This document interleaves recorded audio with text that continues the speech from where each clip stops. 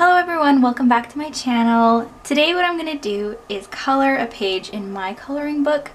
This is the book that I have self-published. It's called Mermaid Summer Adult Coloring Book and it's by me, Sia Steelborn.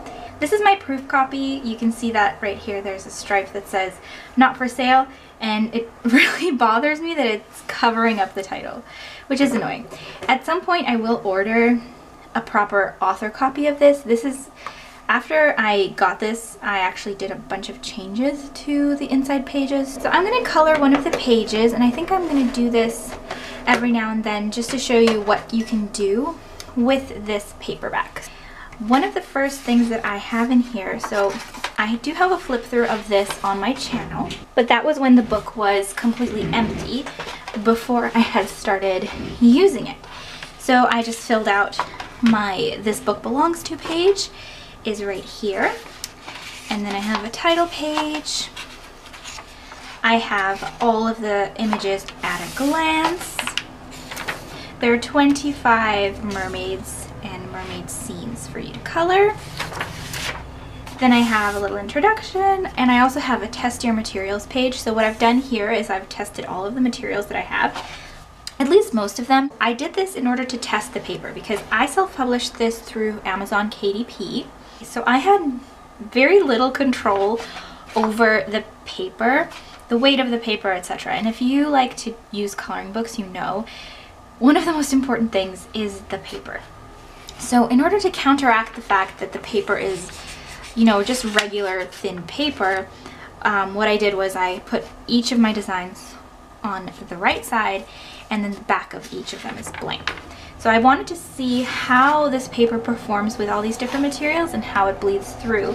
And as you can see, this is my alcohol marker section, and it did bleed through right here. So if that bothers you, that's what it does. But just remember that the back of the illustration is blank, so it's not going to ruin your next coloring page. So in here I also have a little how to draw a mermaid tutorial. I thought this would be cute to include. There's 4 steps. Oh, I just realized this says step 4 ink. It should say step 5. There's 5 steps. Oops. I'm sure that that's updated in the final copy.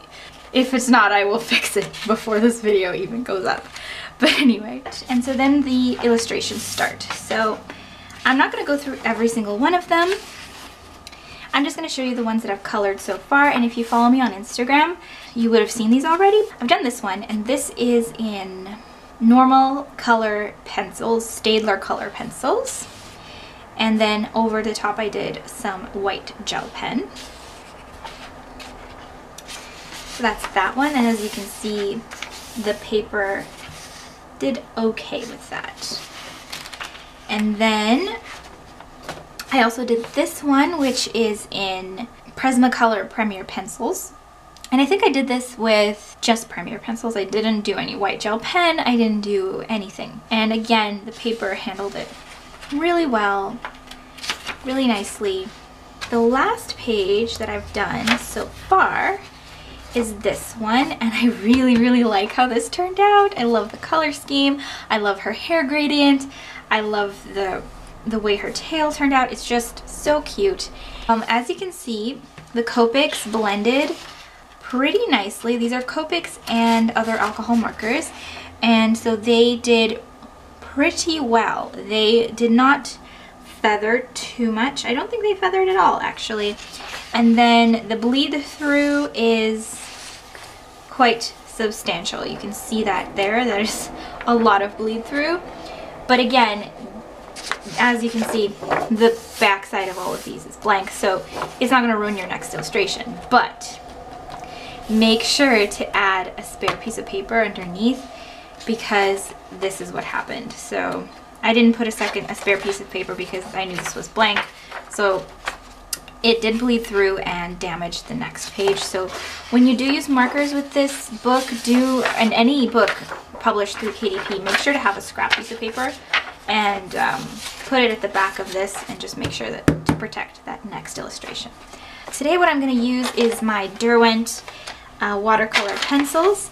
As you can see, they are very well loved. I really love these pencils. They are really good quality. They make beautiful colors, and I only have a 12 color set, and I think that that's all you really need. You don't really need much more because you can mix all the colors you need from the 12 colors.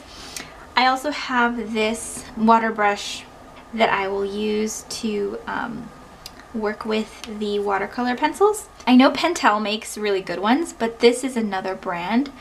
I don't know if you can see it. It's called Kuretake Co. Ltd.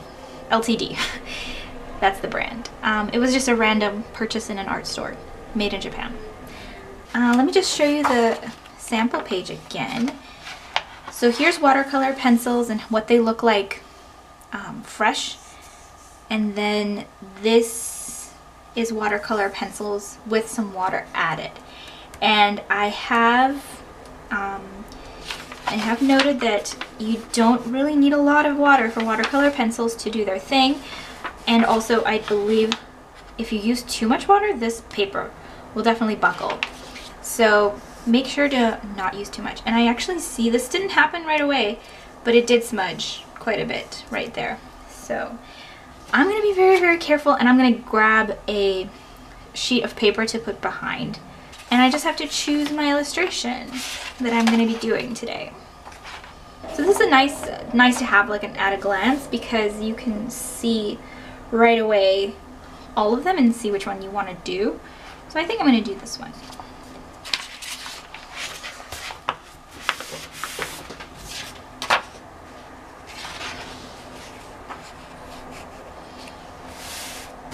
So why I chose this one is because I want to do like a nice gradient from yellow of the sunshine to the lighter blue to the darker blue of the deeper sea. That is the plan. Actually, you know what? I was debating whether I wanted to do watercolors, but maybe I do. Maybe I do want to do like this part of it, watercolors, and then this part in watercolor pencils. Yeah, maybe we'll do that.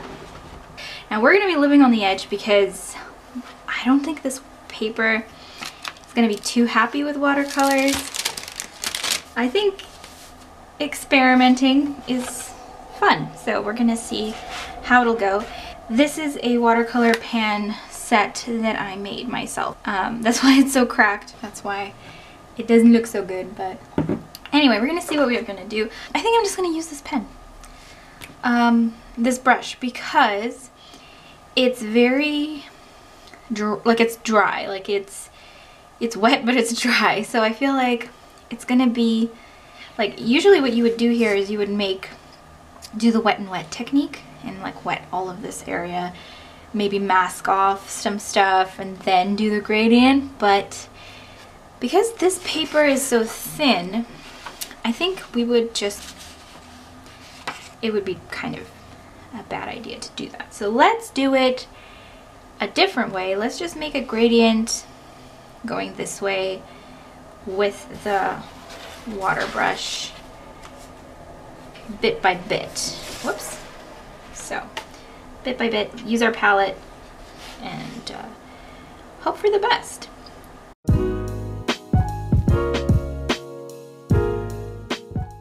I'm trying not to squeeze too much water out of here, and it's already buckling. Oh, this is another element that I didn't really think about, but yeah, I suppose we also have to think about how this ink is going to, the printed ink is going to react to the water.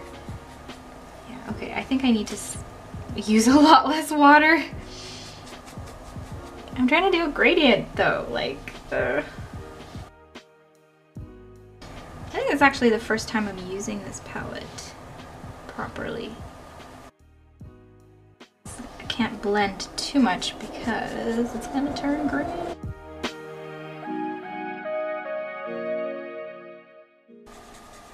What I was going for here was like a current, so I suppose it can be blue too.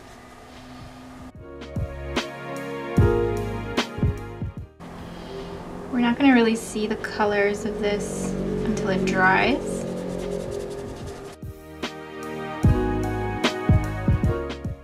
People ask sometimes like, oh, if you're not supposed to use the white, why does the white come with watercolors? And it's like, well, so I'll tell you why, is because it's so that you can mix it with the other colors to make them lighter, have a different tone, make them more opaque, that sort of thing.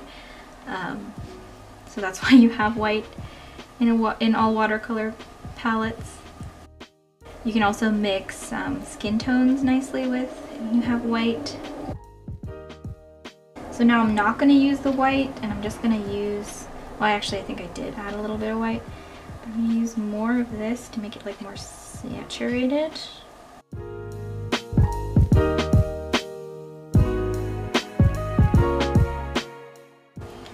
What I love about paint and pencils as well is that, but mostly it's in the paint. It's mostly a paint thing, that paint, you can have the smallest set possible. You can have a set of 6 colors. That's what we had when I went to art school. We got, as a standard for a kit, we got 6 colors. So we had black, white, red. We had a big tube of white, so we had red, yellow, and blue tubes, and then a black tube, and then a big tube of white.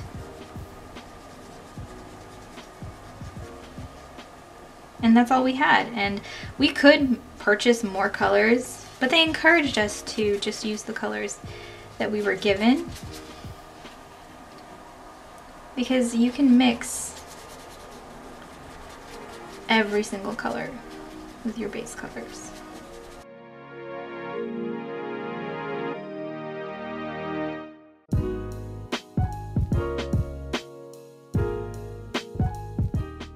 So now we're gonna make it dark. Make it dark.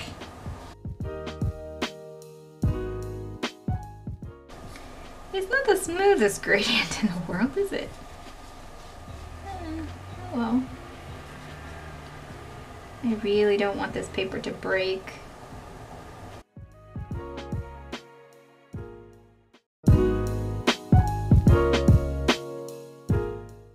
I'm doing kind of like a semi-wet and wet technique here. Oops. Those are 2 different colors. Ew, wow. As you can see, I'm not very much of a perfectionist when it comes to coloring. Sometimes I'm a little more careful, but other times I'm like, let's just have some happy accidents. Like, it's okay. If that's how it wants to be, that's fine. Now, we're here to relax, right? Like, a lot of people color as a meditation, as, you know, a creative release. And it's so much more fun when you just let things happen. And, like, it doesn't have to be a perfect picture. It can just be a lot of fun to color. And, you know, if the end result is beautiful, then great. But if it's not, then like, well, at least you had fun along the way.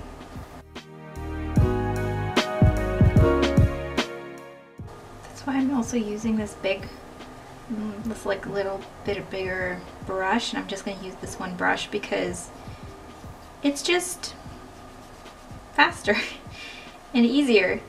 Like, you can hold it a little further away to make it a finer point like I'm doing now. You can push it harder down to make it bigger. This is much more versatile than using like a little brush to try and get into every single nook and cranny and not go over the lines. What's the fun in that? Just do whatever you want.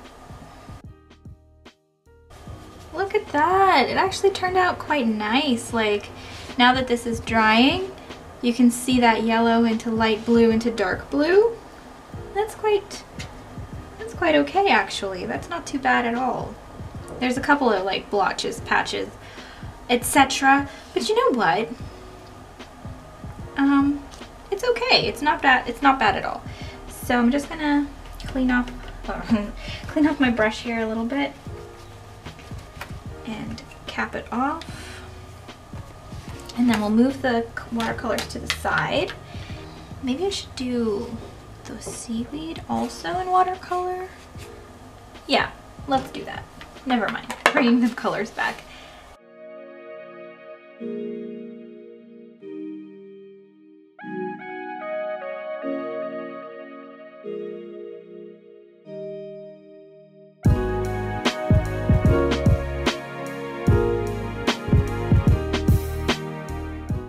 Also, I want her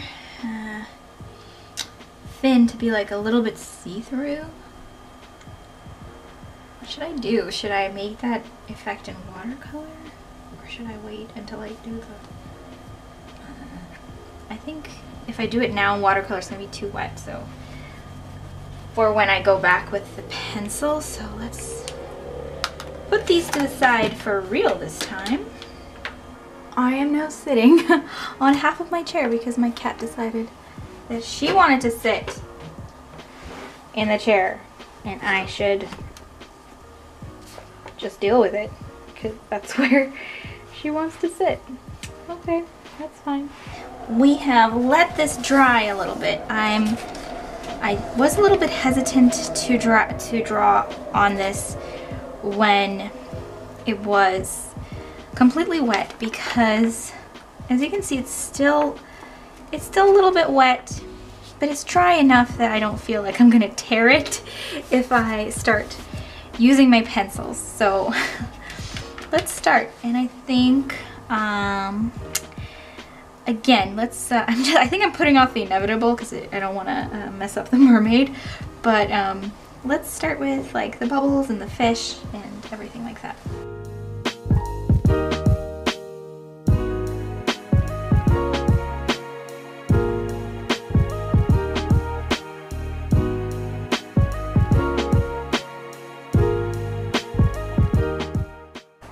I also feel like this paper is probably best not wetted more than once. Because I know sometimes with watercolor pencils you color the base layer, then you water over, then you color again, and then you do that a couple of times to kind of give the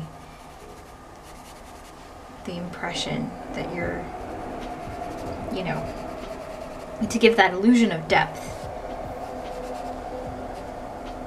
I'm also going to touch up those messy edges here with a pencil. It's just easier with a pencil than with a brush. And just be very light to try and match the colors. You know, it would be cool if we had more seaweed. This is the magic of watercolor pencils. You just have to be kind of careful of which direction you're stroking, especially when you're mixing two colors together. Again, I'm not pushing because like right here it says push. I'm not even pushing, I'm just using the water that's already on the brush.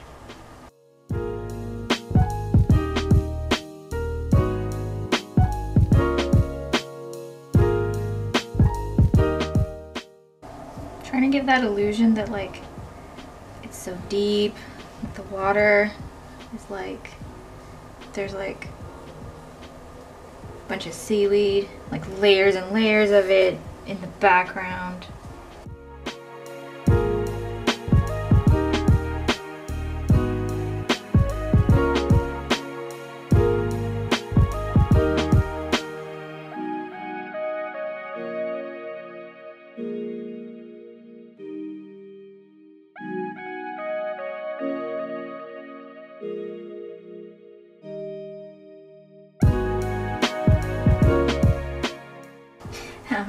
Accidentally did a great gradient there. Okay, so I think we need to do this mermaid now, and I don't know what color I want her hair to be, although I think think it should be blonde because we have the yellow and then the greens and all that. So I feel like if she's blonde, then she'll kind of like stand out from everything, the blue background and everything, but she'll still be within the same color family of everything. Let's actually do the tail first. Let's do the tail first. So to get that aquamarine color, like what I did with the fish, you just do blue, layer of blue and green. Literally all there is to it. Light layer of blue, light layer of green. And of course I made it complicated here with these beads.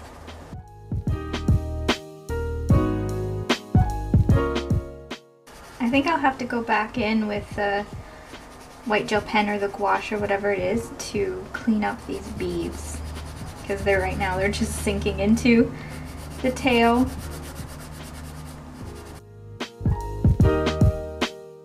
And I'm going lighter on this fin so that it'll kind of be lighter than this, because this is supposed to be like solid obviously, and then this is going to be that slightly translucent color, and then I won't add any of the darker green.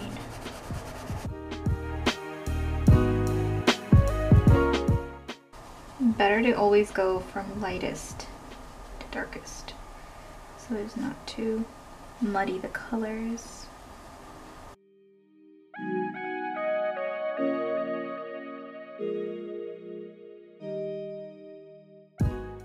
See how different the color is when you press lightly, you just release less pigment. For the skin, I have to do quite a few color mixes, so I'm gonna use this golden brown, which is just an ochre color. It's probably gonna be my main color to use.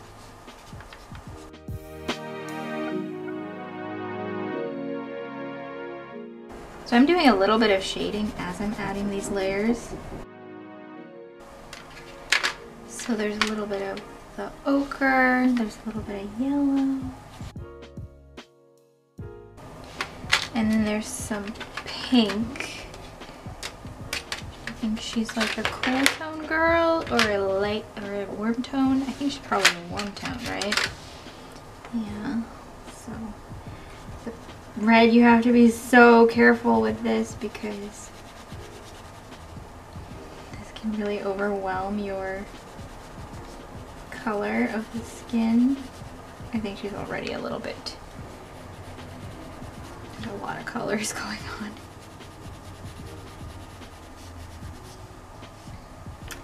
And then we'll do some blushing in a second. Let's just get started. Ah! It's green! No! No green. She's not green. Well, I guess she could be if she's a mermaid. Maybe her skin has a little green undertone. Like, no. She spends her time. She loves the sun. She's swimming towards the sun. So she spends her time, like, near the sun. She likes to tan. She's got a tan. She's too yellow. Oh well. I think I'll go back over with more brown to give her, like, a little bit more of a sun-kissed thing. Okay, she's too yellow. Oh well. It's this ochre color. Should not have used so much of it. Oh well. It'll match her blonde hair. So it's fine. I want with her shells and stuff, maybe they're gonna be like orange, so like the little starfish will be orange and red. Maybe she's like, or maybe she's a redhead. Oh, but see, we can't make her a redhead, because what if the copyright police come for us? We don't want that.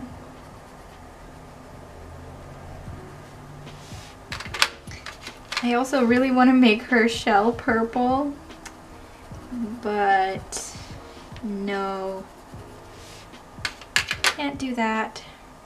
Her shell should be white, right? It should be white. That's what shells are. That's what the color shells are in the world. I think they do have like a purple sheen to them. Let's make it like a pinkish sheen. Not purple.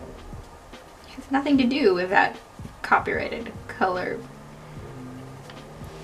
that we're not mentioning. Okay, there we go. I think she's blue-eyed.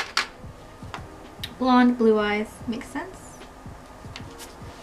And I think for the blushing, let's use this warm red again.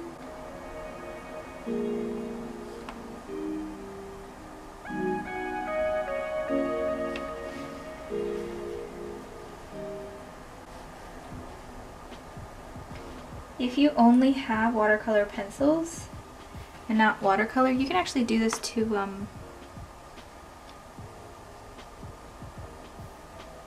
try to get that watercolor effect.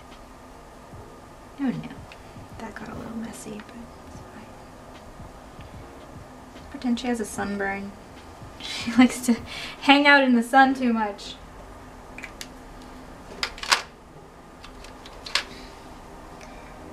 Do a couple of freckles.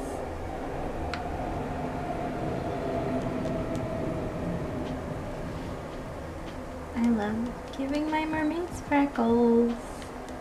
I feel like it makes sense because if they're in the sun all the time, on the beach all the time, they would have freckles, right? If they're fair. Okay, so let's do the blonde hair.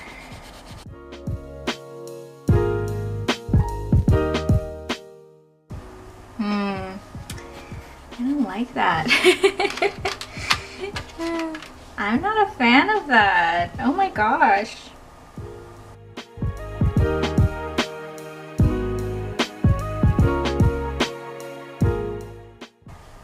Here I'm doing it every which way because I do want the colors to kind of blend and give that natural effect. This is her natural color. It's growing out of her head and it's kind of like lighter in places and darker in places.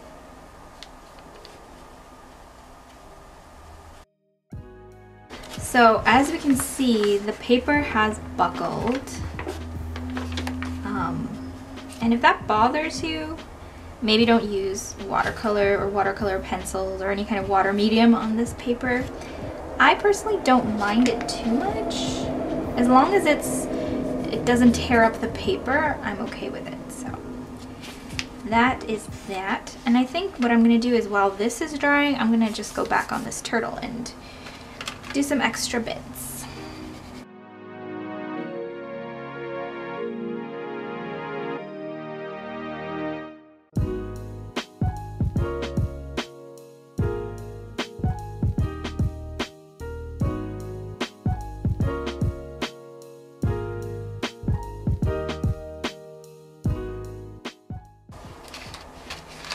Now I think I'll go in, this is pretty dry, let's go in and finish off this tail.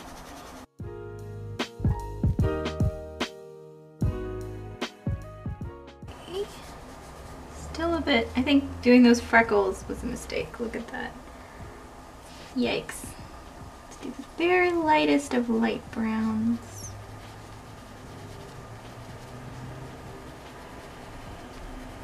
I love how the light brown looks like tan. I'm saying light brown. It's actually dark brown, the color, but I'm using a very light hand.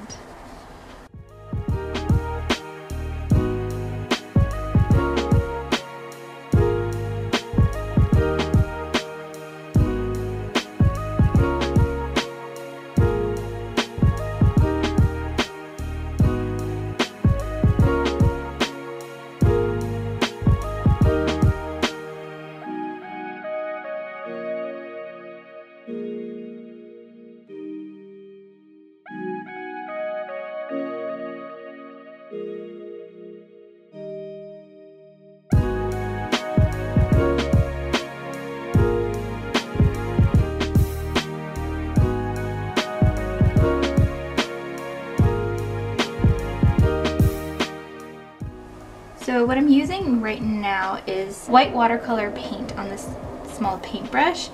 And I tried using the white gel pen, and this is the white gel pen that I use. It is called the Uniball Signo white gel pen, and it's really, really good, except when it's not. I don't know what I'm doing. Sometimes I just feel like it doesn't want to, like the ink just doesn't want to come out. So when it does come out, it looks awesome. Sometimes I just don't know what I'm doing wrong with it and it's just not working. Maybe the water, maybe the paper is just a little bit too wet for it right now.